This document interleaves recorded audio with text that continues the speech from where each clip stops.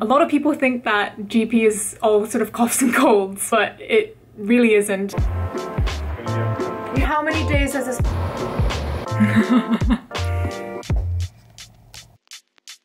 Hi everyone, my name is Catherine and I am a junior doctor based in London. I am a specialty trainee in general practice, so I am a GPST1, which means that I'm in my first of 3 years to become fully qualified as a general practitioner or a GP. And I started my training about 4 months ago. But when I was applying this time last year, I didn't really know what day-to-day life would involve as a GP trainee. So I thought it would be a good idea to make the video that I wanted to watch this time last year. And what I'm going to do is I'm going to cover 2 days of a day in the life of a GP trainee. And I hope you find this useful, so come along. At 7 AM my alarm goes off, I get out of bed hopefully without much struggle. I brush my teeth and I wash my face, and then I do a quick 10-minute meditation on calm. I have breakfast, which is porridge with granola and honey, and then I head to unlock my bike.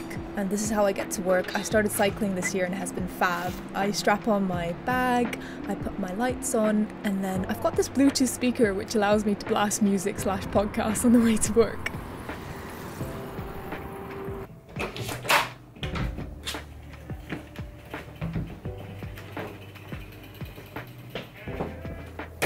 This is my room. It's got everything that I need: a computer, a printer, my equipment, a weighing scale, BNF on the shelf, which is a national formulary. Currently we are in the midst of the second wave of COVID-19 here in the UK. At the moment, most of my consults are remote, so either through telephone or e-consultations. But I do have TCI slots, so what they are, face-to-face slots for patients that you feel you need to bring in. What's cool about the training practice that I'm in at the moment is that they've got an e-consultation platform. So that's going to be majority of my day. The latter half of the morning I've got a tutorial with my trainer, and then I've got some audit time. Doing an audit or a quality improvement project is mandatory for all GP trainees, I think in every single year of training. After that we've got a clinical meeting, so that's when the multidisciplinary team, which is made up of doctors, nurses, pharmacists, we talk about difficult cases that people are not sure what the next step in the management plan can be. And then after that, I've got a break for lunch, and then I go straight back into e-consultations. Let's get on with the day. In terms of e-consultations, patients can log on to the website or download the app and type in their presenting complaint. In this particular e-consultation session, I received an e-consult from someone who had suspicious features suggestive of bowel cancer, so here I am organising for them to have a poo test, which essentially looks for changes in the stool that might be suggestive of something like bowel cancer. E-consultations definitely require a different skill set, which we've never been exposed to before, so I'm really glad I've got this opportunity to develop this skill. This is especially since I do feel like e-consultations are going to stay in the future even after the pandemic has passed, so it's a good thing that I type quickly. In today's tutorial with my trainer, Dr. Qureshi, we went through an audit I did of recent cancer diagnosis within the surgery, and we discussed points of improvement or system changes that we could implement to improve cancer diagnosis. We then put an entry of this onto my portfolio, and we go on to review the other logs, reflections and assessments that I've put on there. To speak a bit about the portfolio, for GP trainees, this is hosted on a website called 14 Fish, which doesn't involve any marine life and is quite expensive to go on actually. This is essentially an online record of all your educational activity during GP training. Here's what it looks like. As you can see on the left, there's lots of different types of learning logs you can enter onto your portfolio. And the purpose of the logs is to show evidence that you're fulfilling the curriculum set out by the Royal College of General Practitioners, or the RCGP. This criteria is further divided into clinical experience groups and capabilities. In this tutorial I also go through my multi-sourced feedback questionnaire, which is an anonymous survey sent to various clinical and non-clinical members of the GP surgery, and I was glad to hear that I received good feedback. Good feedback from patients, good feedback from junior clinical staff, good feedback from the admin team. Excellent. Finally, as it was one of my last tutorials on my GP placement, we went through my portfolio and ensured that I hit all the requirements for that particular placement. Here's a table of what's needed. Essentially, it's a long list of 3-letter acronyms. The main thing to bear in mind is that as a GP trainee, you have to do a lot of learning logs, which are reflections on patient encounters. After my tutorial, my trainer Dr. Qureshi kindly agreed to go on camera to ask him some questions about GP training. Sort of what led you to go into it and how your experience has been so far? The main thing is I enjoy training. I think also it's also shaped by your experience. So when I had my trainer was a very good trainer. So I think I was inspired by his teaching methods, because I think just doing clinical sessions can burn you out. So sometimes that teaching can keep you fresh, keep active. So that's the main reason to teaching. Yeah. So you enjoy it, but it also prevents burnout and it just varies your workload. It forces you to keep up to date. Yeah. Because the trainees will ask you questions, you'll have to read out guidelines and keep up to date. So I think it keeps you sharp. The key thing is when you're a trainee, you're protected. So my advice to trainees is do as much as you can, get as much exposure, push yourself in these years, because when you're a GP, you're not going to get that support. You've got your own MDU and GMC number. Yeah. Go ahead. Yeah. Ultimately, So while as a trainee, you're more supported. Yeah. So if you're put in complex situations, you've got your trainer to support you. So I mean, what I did as a trainee is my trainer pushed me, treated me like a GP in terms of workload, like duty, prescriptions, home visits, chairing meetings, understanding cough. All that allowed me to be confident. So when I first day after VTS, you don't get faced. So that's the key thing. If you push yourself in these years, doing more than what's needed, it will benefit you in your career long term. It's an apprenticeship essentially. The more you see, the more you reflect, the more you refine your practice, the better you'll be. And I don't mean a cringe-worthy log. I mean actually in your mind thinking, how can I make this consultation better? What can I do to improve my clinical skills? It's a similar thing like surgical training. The more you operate, the better you're going to become. If you're going to be a surgical reg, being shy of operations, you won't be a good consultant. Because when you're a consultant, it's like, well, carry on. You're the boss now. You need to operate. See loads of patients, expose yourself, and understand how primary care works in the general health economy, and then that will put you in good shape when you finish STP. Great. Thanks a lot. Good afternoon. Hi, good afternoon. I've been trying to get hold of the neurology secretaries. One moment, put you through. Right, thank you. You're welcome.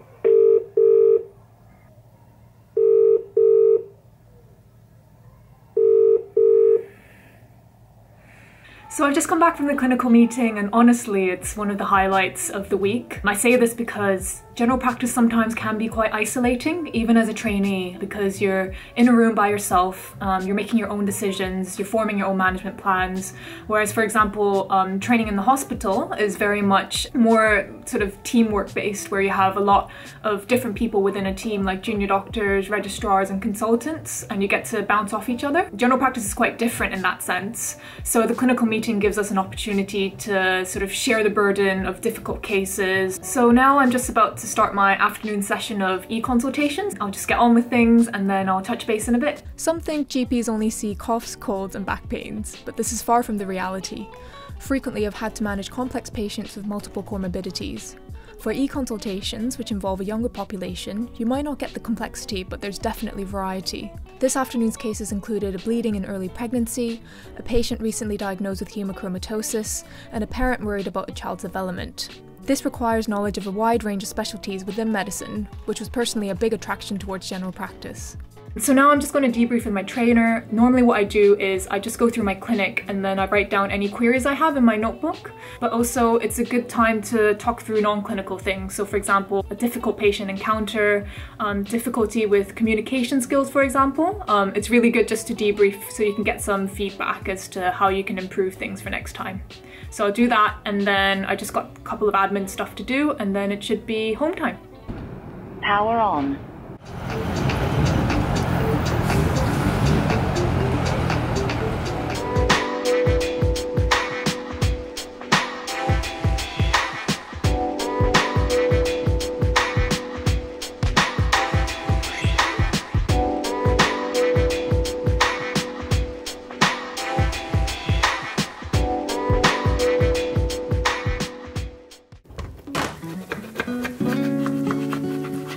Symptoms as well, but they're quite diagnostic categories, special about the way they work, the pressures that they're put under. Doctors, along with other essential workers, are still just having to go to work and carry on.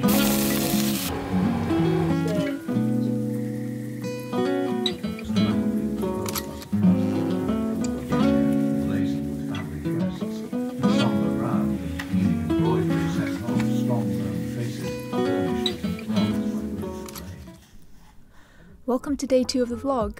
If I have a moment in the mornings, I enjoy tending to my plants. It's especially exciting today as I notice my monstera had a new leaf. I have some breakfast, same as yesterday, but I do this fancy swirly thing with the honey. Luckily, today's weather is beautiful and I tried to take it all in during my cycle before arriving to work and settling down for my morning clinic. With my newly pumped tyres, I actually get to work in record time, so I have to down a glass of water before anything. On Wednesday mornings, I act up as duty doctor, which means that all the patients I see have appointments booked on the day. I'm also the first point of call for any emergencies. As such, it tends to be a bit more of an acute caseload. So I've got 9 patients to call this morning. I suspect I'll probably bring about at least 4 of them in. Now, obviously, it depends on the caseload. If there are more children, then I'll bring more of them in. If, for example, they're more vulnerable, they have more comorbidities, they sound more unwell, then obviously I have to bring them in. But some of the queries might be a bit more simple, so things like medication queries that I can just deal with on the phone. So let's get started. Oh, you can get pain when you pass urine, extreme pain. If the urine samples have come back negative, then it could be the stone. After my telephone calls, I have my face-to-face appointment, so I put on my PPE. Here's the equipment that I use: a blood pressure machine, pulse oximeter, stethoscope, a measuring tape, thermometer, and an otoscope. Face-to-face interactions take slightly more time because it involves changing PPE and cleaning everything. So I've just finished my morning clinic and it was really interesting. A good variety of different types of pathology. Out of the 9 that I spoke to on the telephone this morning, I brought in 4 patients, and actually one of them, after speaking to them on the phone, I directed them straight to A&E because it sounded like they were in discomfort over the phone. They had quite severe abdominal pain, struggling to mobilize, struggling to stand up. Then that was sort of a red flag in my mind to just send them straight into A&E. One thing I want to mention is the difficulty of doing telephone consultations in general, especially because I'm practicing in an area where not a lot of people speak English. There's multiple layers of information that is being lost through consulting this way. I really struggled with this when I first started here. I've learned to change the way that I ask my questions to be a bit more direct. In medical school, they always say start with open questions, but this is a bit difficult when you have a language barrier and you're using an interpreter over the phone. So I just need to do a couple of referrals from today. I need to look at my blood tests, look at my documents, and after that I'll be going home for afternoon GP training, which is happening remotely over Zoom/Teams. And here's me again typing rapidly to get my admin done. On reflection, though it was scary at the start, I'm really glad my trainer gave me the opportunity to step up as the duty doctor. It has given me an additional opportunity to improve and refine my clinical skills, which is especially valuable as GP training during COVID means less face-to-face contact time to develop my consultation or examination skills with the patient in front of me. Before heading home for my teaching, I thought I'd share my weekly timetable as a GP ST1 and a GP placement, starting with how many patients I see in a clinic and how much time I have for each consultation. In a typical non-pandemic setting, I will probably have between 15 to 20 minutes per patient face-to-face appointment. But because of COVID, we basically agreed to convert the 20 minutes into a split 10-minute telephone call and then a 10-minute TCI, which is a face-to-face slot. For a normal clinic session, I will have 9 patients. So I'll have 9 10-minute telephone call slots, and then I'll have 9 10-minute face-to-face slots. So on Monday morning, I have a normal clinic session. Monday afternoon, I've got my personal development time where I can do self-directed learning, or I can log on to my portfolio to do some reflections. Tuesday we've run through, so you can see my vlog yesterday, it was e-consultations, clinical meeting, tutorial, audit time. Wednesdays is today, so I've got half day of being a duty doctor in the morning and then a half day of GP training in the afternoon. And Thursdays and Fridays I have a full day of normal clinic, so it's, as I mentioned before, 9 patients in the morning, 9 patients in the afternoon for both days.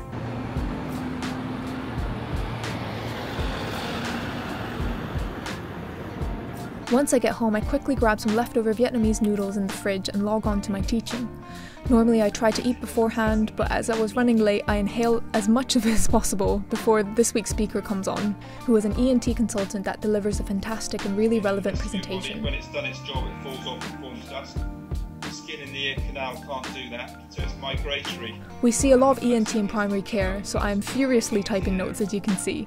These teaching sessions are especially valuable if the topic covers a specialty, which you don't have as a rotation or a job included in your GP training. ENT is one of these specialties for me. After my teaching, I always get a severe bout of Zoom fatigue, so I get into bed in my comfy gear.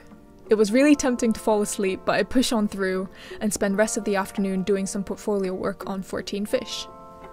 So that wraps up my 2 days of my day in the life of a GP trainee vlog.